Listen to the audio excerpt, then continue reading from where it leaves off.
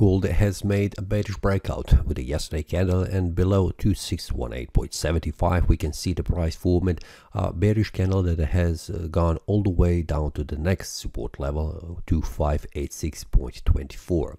We can see that is the continuation of this bearish momentum which was mentioned in the yesterday analysis, where I mentioned that there is a probability that the price will go further down after the price makes a bearish breakout on the lower time frame, and that is on the 4-hour time frame and the 1-hour time frame. We can see that after the price has formed this bearish breakout here below 2653.45 on the 4-hour time frame, and specifically we can see that here it was around this area here, around here, where the price has been formed this bearish breakout. It was signaled that the price will go all the way down to the next support, which was 2618.75. This information has been formed and also shared with the traders inside Telegram group when this breakout has been formed, and also what was the target. So what we can expect for today, we can see that the price has bouncing from this support area, which is a demand zone, and currently it is trying to reach again the first resistance, which is 2618.75.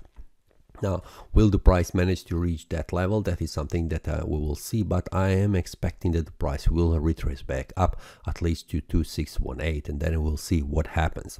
For now, we can see that we have a bullish breakout here on the 1-hour time frame. We can see that here, which is the target right here around 2618, starting of this supply zone. So this is the target I am currently waiting, and then we'll see what the price do around this area of resistance and this supply zone. It is a daily, we can see that 2618, it is a daily resistance level. It is visible here. So we'll see what the price will it manage to make a bullish breakout going above, or it will bounce back down, returning back to the first support level, which will be a confluence of support. We can see that I have mentioned yesterday. Now, this is something on the small scale target. This is for now, 2618 is the target, and we'll see during the day what happens. All the details of when the bearish breakout or bullish breakout happens on the 4-hour time frame and 1-hour time frame, I will share with the traders inside the Telegram group. That's all for today, and see you next time. Happy trading. That is all from today's analysis. I hope you enjoyed. If you have any question, feel free to leave a comment. If you like the analysis, click the like button and subscribe.